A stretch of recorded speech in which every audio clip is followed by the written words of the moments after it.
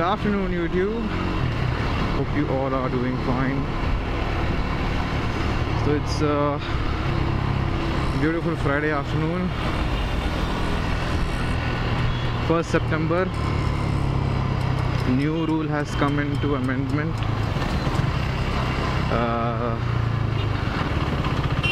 Amendment in the sense like a new rule has come in Tamil Nadu that you gotta carry your original driver's license, no photocopies.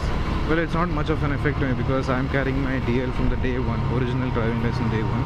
But there are some people who have an issue with it. Okay, so let's see if any cop stops me. Well, right now I'm going to buy kerosene for cleaning my chain because that's the best and most economical way.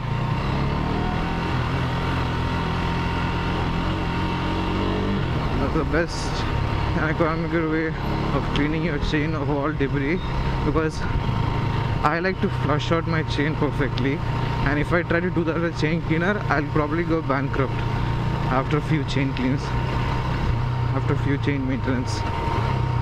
Yeah, so I like to thoroughly wash it, like exactly, like I'll probably make a video on it in future. But right now I think I won't be making. I'll probably make an overview, kind of like a sneak peek kind of. Yeah. So I'm going now to the dealer to get it, and I'm anticipating any cop pullover. I'm expecting some cop pullover. Let's see if it happens. Come on. Oh, the corporation seriously needs to fix up these service roads. It's so bumpy.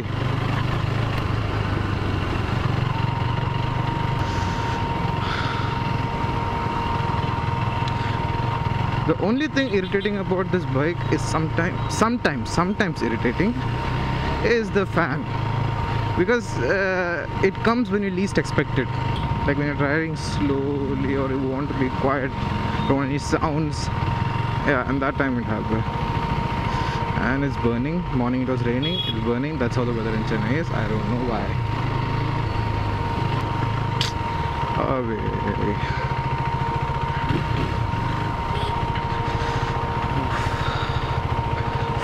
Ford. One day I'll buy that Mustang. One day. I don't know when, but one day. Probably I won't, or I'll probably make a special order, because one of the big letdown was during the launch was it didn't come with a manual variant. Yes, the Mustang comes the manual variant, but then unfortunately I don't know for what reason a manual variant wasn't launched in India and automatic. Mustangs are all about manual, like proper mechanical, like manual power. The amount of thrill and confidence you get in manual is unmatched, and I don't know why people buy it. Mustang manual or nothing. Mustang, if you're getting a Ford Mustang, you have to get the manual, not automatic. There's no point, because if you want to get the full rear wheel drive fun, manual, bro. Like when you're at a red signal and it goes green, the clutch biting point plus full accelerator, nothing comes close to that level of happiness you get when you get wheel spin. But that's not possible in the automatic variant. The precision will never come. That's why I don't know what I'm talking. I'm riding bikes and talking about cars. Well, as you know, it's completely unscripted, so I just talk whatever comes to my mind.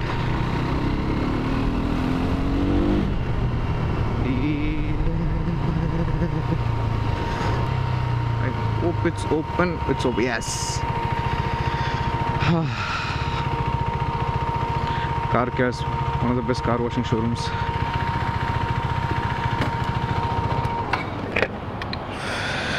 Be right back. So yeah, got kerosene. Unfortunately got it on my hands as well. I just wiped it out. There was no water supply over there, and I put my gloves. What am I thinking? Screw it, I'll just wash it. Then after so much struggle got it, because I can't get kerosene through the ration. Not eligible for it. So yeah, and there are only very few authorized dealers over here in Chennai. I finally got it. The chain is gonna get its love. So first time I'm going to be looping on this bike. All this time it was I used to do in a service center, and trust me, one of the worst jobs I've ever seen. They don't even know how to loop properly. They literally loop on the outer chain. Okay, it's fine, always they're trying, like all the directions, but then you gotta wipe off the excess, man. It's just flinging off everywhere, on the wheels, the rims. Sometimes it gets onto the tire also, and I almost had a slip. So here's something. This is what happens when you put inexperienced. It's not about experience actually, it's about common sense. People have no common sense for service. That's what happens. And now I might show you how to do it the proper way. I have to admit it, the Royal Enfield showroom looks classy. One thing like about Royal Enfields are not about their bikes.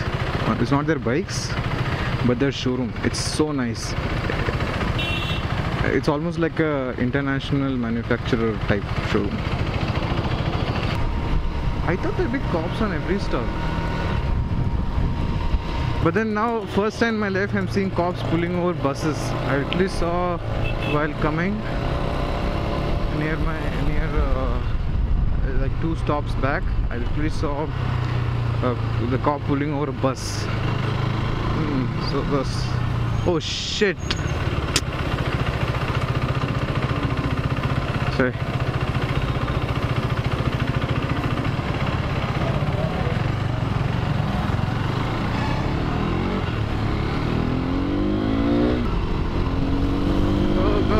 Go before it turns red.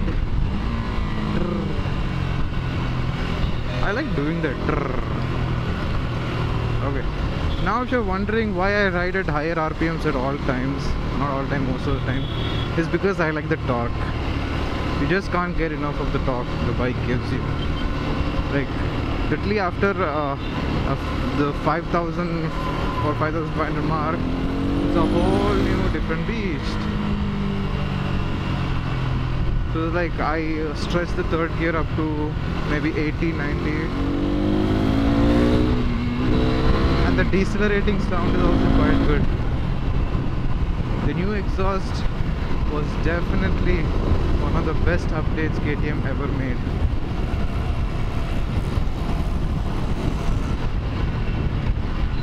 Because the exhaust pops actually. The stock exhaust, it pops. I don't know whether it's designed like that or it's just happening with my bike, but it just pops. And when you back open the throttle, it's like different sound. Like the tone change, like the valve of an Omnitrix exhaust when it opens. How does it like similar?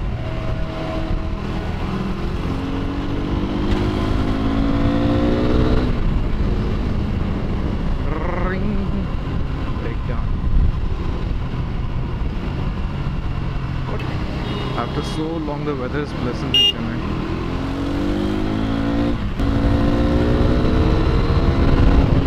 Say 4th gear all the way up to 100, if not more, I can go. Chain is very, very rough now.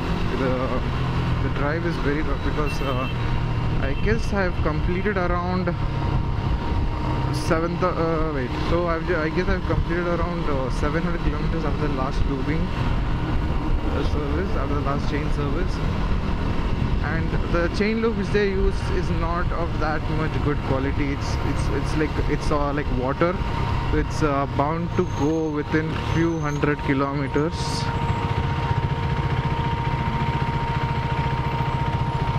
And since it was raining It was like raining almost every day. I'm pretty sure the loop went off within 400 or even 350 kilometers. And I've been riding dry, I guess, ever since then. I hope nothing happened to the rollers. So the bike is going to get all the love it can get. I can give.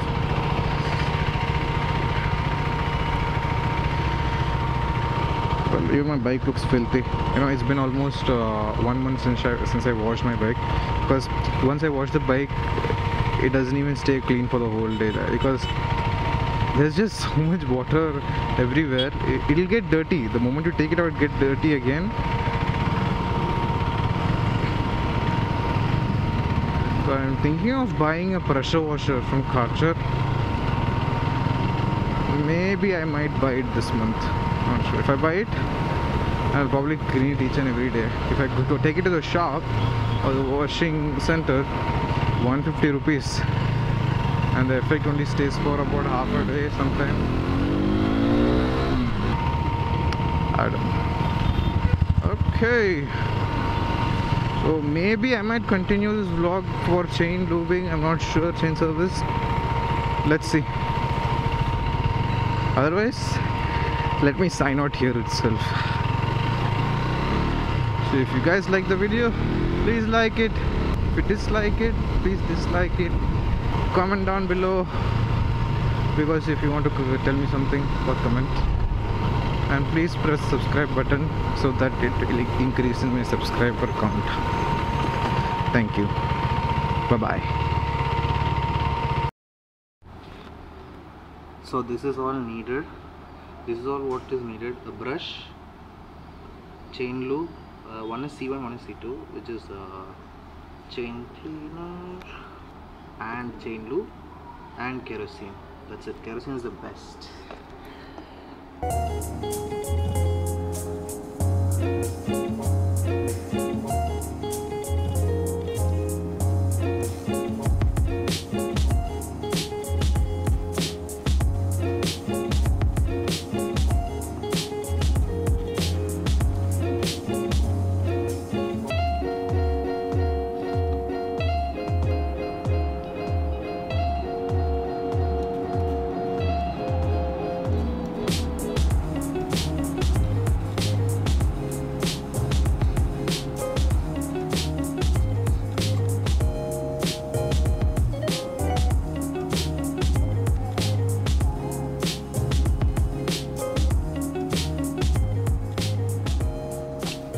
As you can see, so much dirt,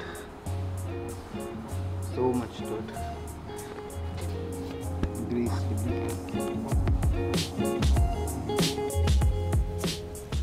See this, guys? That is how a chain clean should be like. When you rub on this, you don't get any debris on your hand. See?